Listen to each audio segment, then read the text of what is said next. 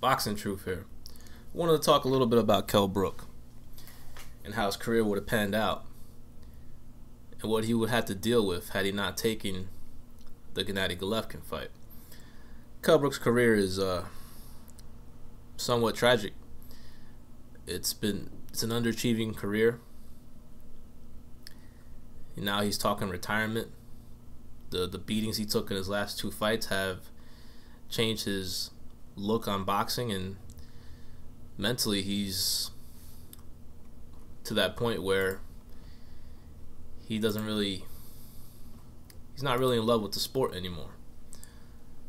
Those type of tough fights that he took in his last two fights can have that type of effect on you mentally as a prize fighter, to where Kell Brook is thinking about life after boxing. What's he going to do after, since he can't be taking those type of beatings in the ring now that he's on the verge of turning 32 years old. So it's a career that's been underachieved.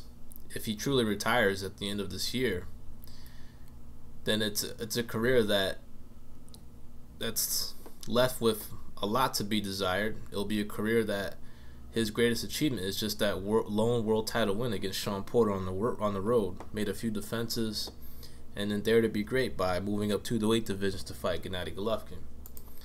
But let me talk about the situation of Kell Brook and what was the major influence of him taking that fight, and was it a mistake when you look at it,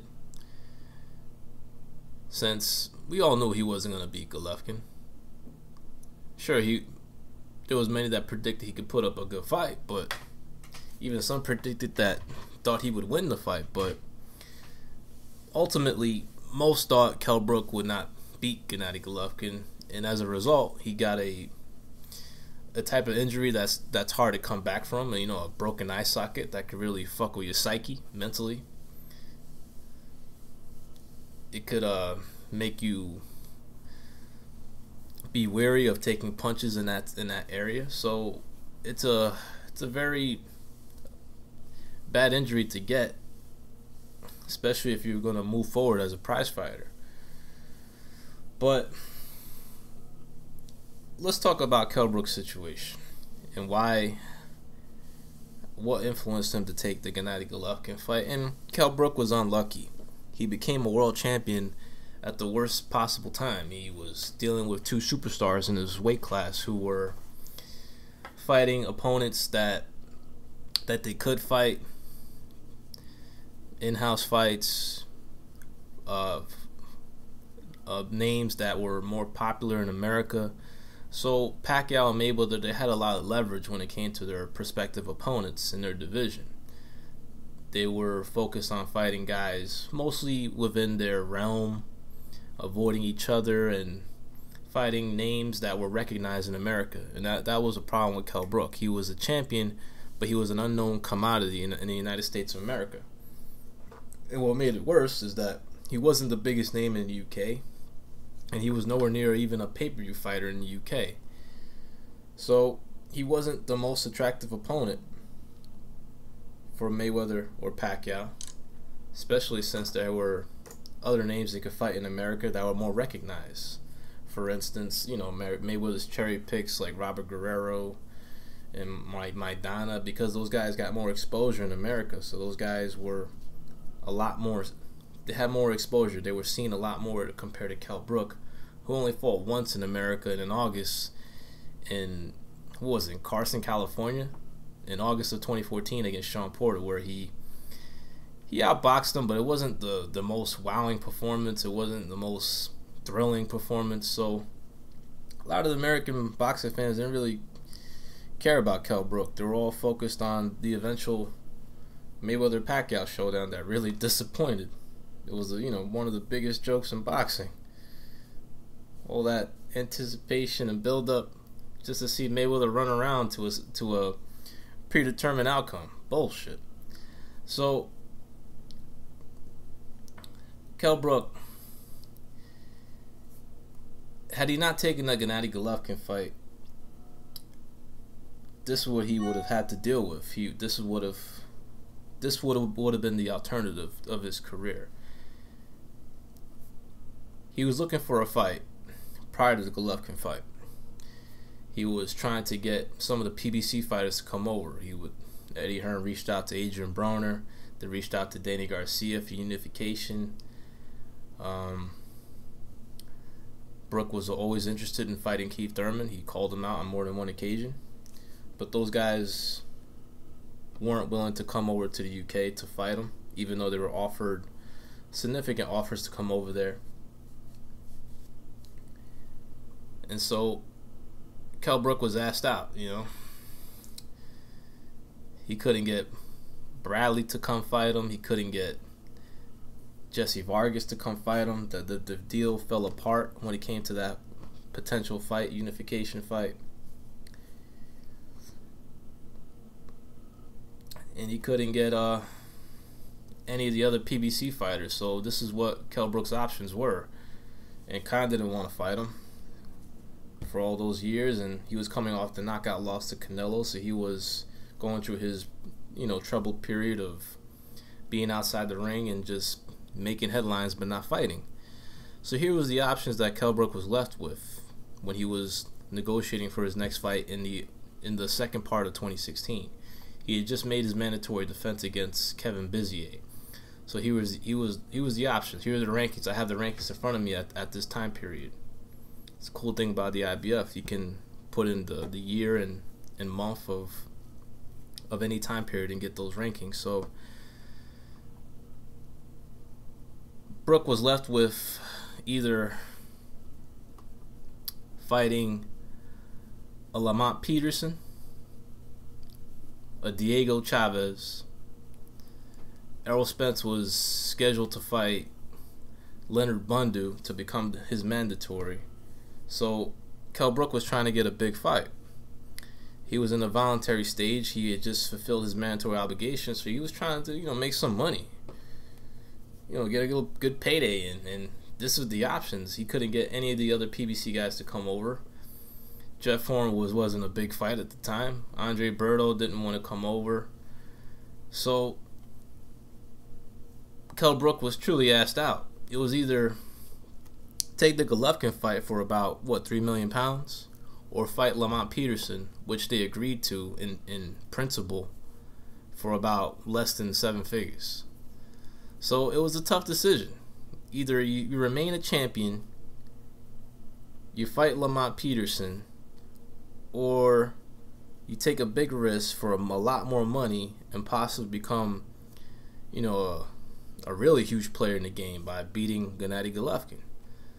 So it was a tough choice, but when you look at it, had Kell Brook not taken that fight, he would have been criticized. All the channels on YouTube would have been saying he's a bum. He don't fight nobody. He's holding that title hostage. He don't fight nobody legitimate. He's had the title for 2 years, and he's not trying to fight the best out there. The king of mandatories. I mean, Kell Brook would have been ripped, and he would have been ripped. Totally criticized if the Golovkin fight hadn't happened, because this would have been the alternative, a Lamont Peterson fight or Diego Chavez fight, and then he would have beaten those guys, and then he would have to take the mandatory with Errol Spence. So when you look at the business part of it, I can see why Kell Brook opted to take the Gennady Golovkin fight. But as a result, it most likely ruined his career. You look at his health now. I mean, his eyes are still swollen. He don't look like 100% fully back. That he's really 100%. Still look like there's some problems with his eye. There's still looks a little swollen. But if he would have went this route, he wouldn't have had the big fight. He wouldn't have made any money. But he would have beaten Errol Spence if he didn't take that type of damage in the Golovkin fight. I really have no doubt about that. He would have beaten him, but he wouldn't have gotten much props for it. People would have said, oh, he beat some hype job that fought nobody. Just some protected Heyman fighter that was hyped, that went over and was in over his head. That's what would have happened.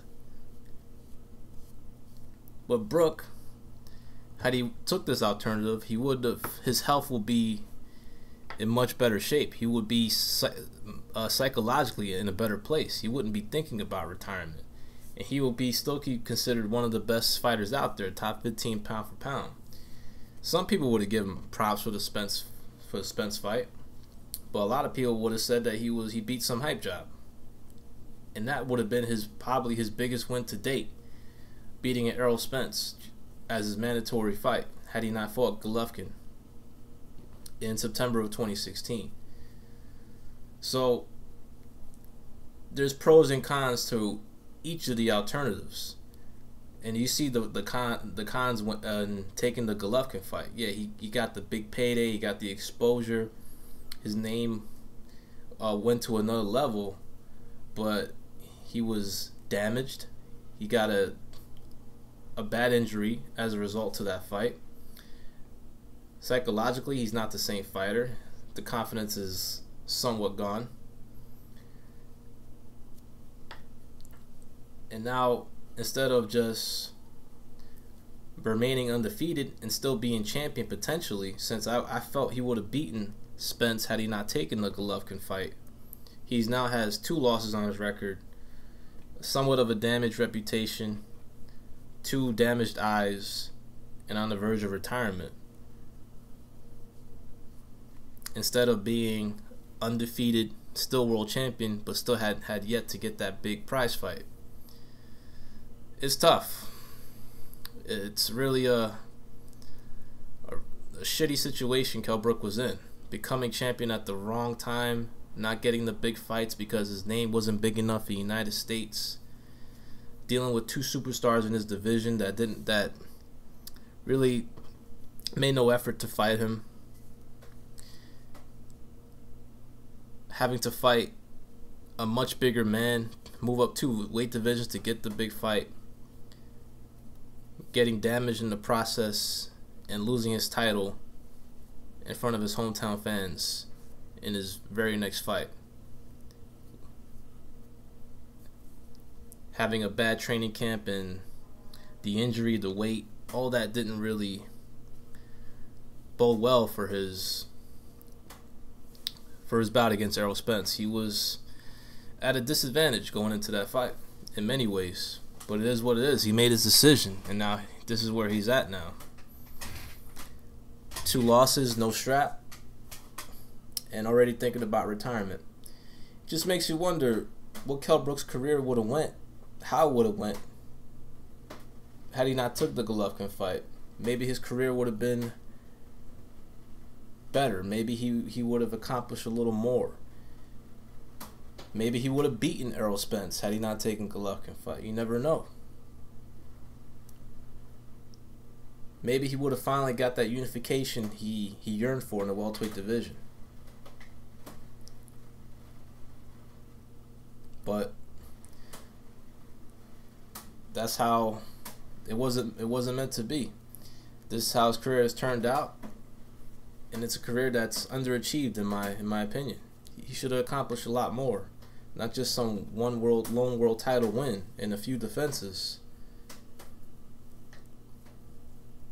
But what would y'all do if y'all was in that situation? It's the shittiest situation to be in. No big fights on the horizon unless you fight Golovkin. What would y'all do? This is Boxing Truth. I'm out.